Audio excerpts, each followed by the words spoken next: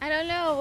I don't know. You want a banana? No, The only thing is the stream quality is not. Hey guys, welcome to the first daily brief of our trip here to the Cayman Islands. Our mission to find the millionaire tax haven money, mainly Mitt Romney's, but you know, we'll settle for really any millionaire's tax money. any millionaire's tax money. So far, we found that the Cayman Islands actually does house a whole bunch load of other people's money. I'd say almost a shitload. Almost. But we've also found that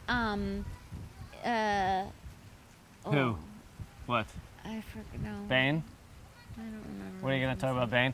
So first we went to the Walker House, was it? Walker House, the law firm that is connected to Bain, which obviously used to be connected to Romney. They have like 137 different, technically, corporations here. In a beautiful colonial building that was built in the 80s.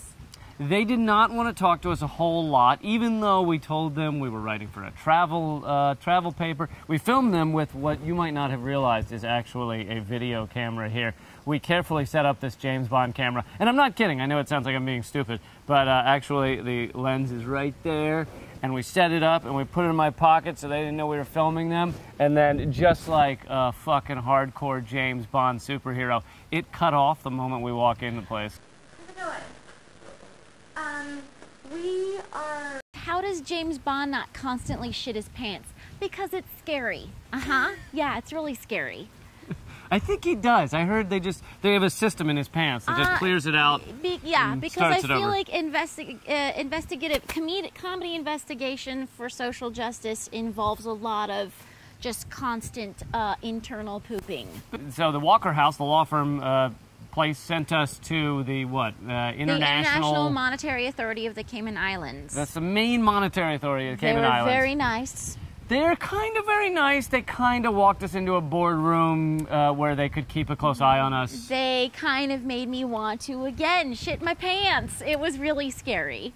We told them we were very rich, which we are. We have, I think we added up, it was $23. Something like $23 whole dollars together. that we would like to create an offshore account. That's translated into Cayman funds, so that's actually like $27, $28 dollars American. Don't be jealous. So we wanted to find out where to put our money, so we talked to them. They then got a phone call from someone higher up, and once they hung up the phone, they said, we're not speaking to you anymore and get the camera out of our fucking face. Unless you delete your footage. They told us to so delete our then footage, but we didn't, so you're going to get to see it. You're going to get to see it, and you're going to get to see what it looks like when me and Lee are trying very desperately to hold our shit together. You'll get more from us tomorrow, hopefully, if we're still alive.